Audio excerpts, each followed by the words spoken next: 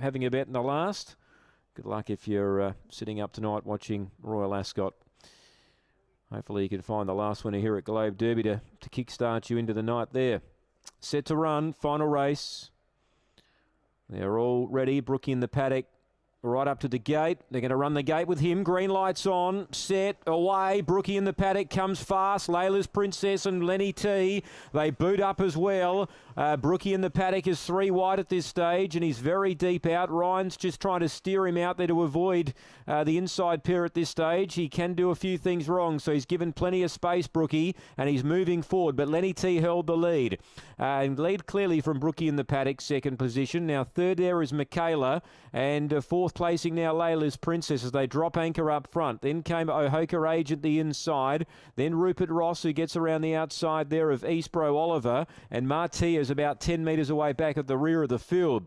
So Lenny T led, Brookie in the paddock, who's right alongside the outside second. Third placing, trailing the speed, is MAKAILA, and Layla's Princess is 1-1, following the horse outside the leader, which is Brookie in the paddock. Now, Rupert Ross, the 3-year-old, he got away from the inside. He's fifth on the outside in those yellow and gold silks. Around the outside of OHOKA Agent, lead time 12.3. First quarter of the mile, 30.4. Second last, the inside EASTBRO Oliver, and MARTEEA can see them all. There's a lap to go in the last at Globe Derby. The inside Lenny T, Brookie in the paddock, yet to be given full bore. 5 metres behind the leader, now goes closer. Now Rupert Ross, you can see him peeling out 3 deep. I think he was hoping Layla's Princess would go, but it didn't. So the 3-year-old solo now, 600 metres to go. Second quarter, 29.4. 59.8 the half. It's Lenny T from Brookie in the paddock and Rupert Ross 3 deep. The big guns are 1, 2, 3 in the last at Globe Derby. Then came MAKAILA and Layla's Princess. Still Lenny T.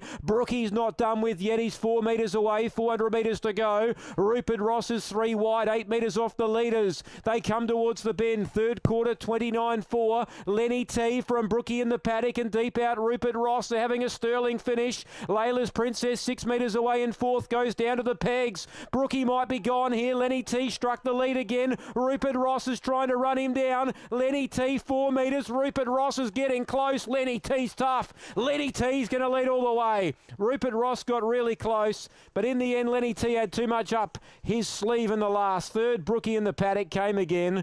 Worried Layla's Princess out of that. Then MAKAILA, then OHOKA Agent. The last couple home, including EASTBRO Oliver and MARTEEA back at the rear of the field.